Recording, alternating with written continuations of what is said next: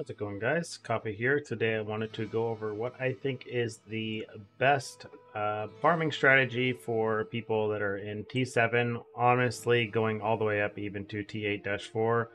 It's pushing up there with basically any farming strategy you can do in the game. With my tests that I did on it, I was pulling over 1800 FE an hour, and that is doing a boss rushing strategy on T7 in the Thunder Wastes zone here. The tree we are using is this T7 boss rush. It's not that much different than what we were running before. The main things we're going for is we are going for Dark Surge, which is honestly a decent chunk of the income on the build or on the tree. And then the other stuff is going to be 46 points here into the compasses and Netherrealm stuff here. And then we just have a little bit of points into God of War, just to basically get the additional movement speed with it. For your profound talent, of course, you still need this to be in your Star Shard drop chances here. So the reasons why we are doing it in this Thunder Waste zone is because it has a really good divination card that you do end up actually getting a decent amount of, even on T7. So with this map, Grove of Calamity, which is Demiman Village from the Glacier Zone, you are going to still be killing basically every single monster along the way while you're actually running to the boss. So this is a strategy that does require you to have a character that does move fast. So it's recommended, if you are getting started on this, that the first income you spend money on would be the candle to increase your movement speed for every kill. The other things to keep in mind is, again, if you are running your map, as you just saw me do, you have to ensure that you are waiting until after the boss is dead in order to, you have to wait for the boss to be dead before you click your Dark Surge button in order to ensure that you are spawning Dark Surge bosses. So with this, again, the majority of the money you're going to be getting, you're going to be looking for Cocoon Flame drops, or you're going to be looking for these T8 beacons that are dropping. And then for the edicts that are going to drop from the Dark Surge bosses, that drop at a decent rate. If you don't see bosses, you can honestly just leave like right away. You don't need to keep clicking that other thing. You don't even need to be clicking the end of God of War. Realistically, all you're going to be getting from God of War would be some Ghost Slaughters that are most likely to be bound, but you know, there's always the chance you hit something very, very expensive with just your with that, just from your rate of getting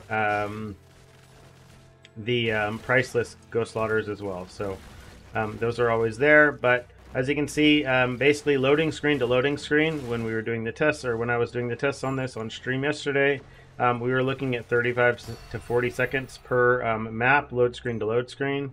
You know, if we're not running backwards looking for loot like this, or we're actually looting it when we're supposed to be. So that's saving quite a bit of time.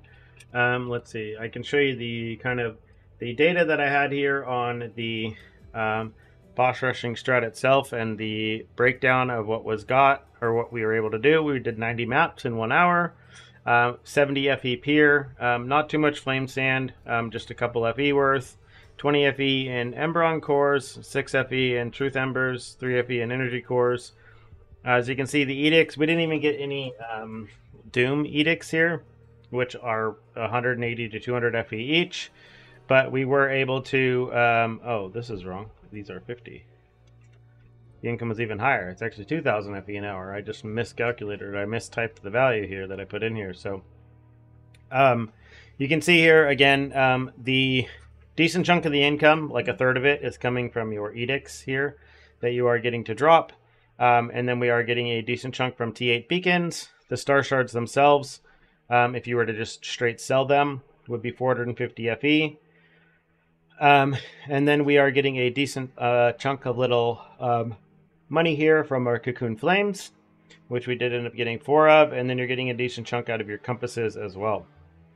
The Winding Keys, of course, they add up as well, but all in all, again, the majority of the income here is coming from your beacons, your edicts, and your Star Shards. Like this is, this is 1,400 of all the value we're getting. So even if you account for not getting any Cocoon Flame drops, which you are going to get them all the time, they're not a super crazy rare card. They're only worth like 60 FE or so. So they do drop a decent amount. That's pretty much what you are getting. Again, if you wanted to do this on a zone that has even rarer cards, you could do this in Blistering Lava Sea as well. The card from Blistering Lava Sea is going to be the card Immolating Flames, which is the card that Cocoon Flame basically gives you when you get a certain amount of them. If you were to do it on this map, you could do it on like Twisted Valley or something, or on Dragon Rest Canyon, or basically any of these maps. But you're not going to, you're going to have to, figure out how to navigate the path a little bit differently. The biggest beauty about doing this again on Grove of Calamity is the fact that the map is very linear, and you don't have to get lost. You don't have to worry about what the map looks like. And this map has the most monsters out of almost any map. It definitely has the most monsters of any map that is linear. You are getting about 400 monsters when the map first starts, on average, which of course is giving you a decent amount of loot or experience. Like, right, I'm running this purely on EXP pets. I'm not actually running this with any loot pets here, because I didn't want to ruin the data. Basically, I wanted to get data without loot pets. I was running this with EXP pets. I did go from like 96 to 97 just through the test. So your expected income will be even higher if you're running this with some loot pets, possibly just to get some additional fluorescent memories, things like that. It might be worth doing. Honestly, just going for Cocoon Flames, because the percentage of actual raw FV drops you're getting isn't very high, but the amount of stuff that you are actually getting just from the other drops does add up to be quite a bit.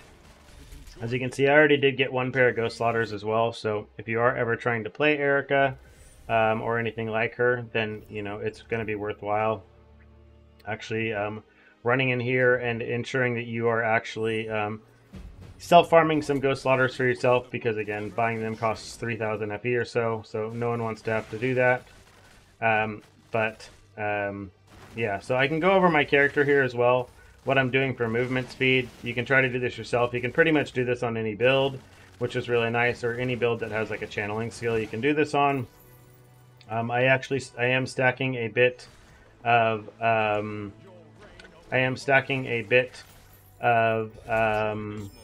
blur effect here in order to basically maintain a high level of movement speed here. So I have blur here, and blur is giving me some movement speed, and then between my boots and this ring I am actually getting over 100% extra blur effect, which is basically just keeping it to where my blur effect is giving me 60% MS. I'm actually faster, I believe, even if I just swap my boots, which they're not here. They're on my other character right now because I started to reroll. But the main thing that, as you can see, why the speed is ramping up over the map is this additional damage, skill area, and movement speed for every enemy defeated recently. Because you get to a point where you've killed like 60, 70 to 100 mobs in the last 4 seconds, and then you're moving really, really fast. So that's mainly what you're looking for. But if you have any questions, leave them in the comments down below, and I'll be more than happy to answer them. And other than that, see you in the next one.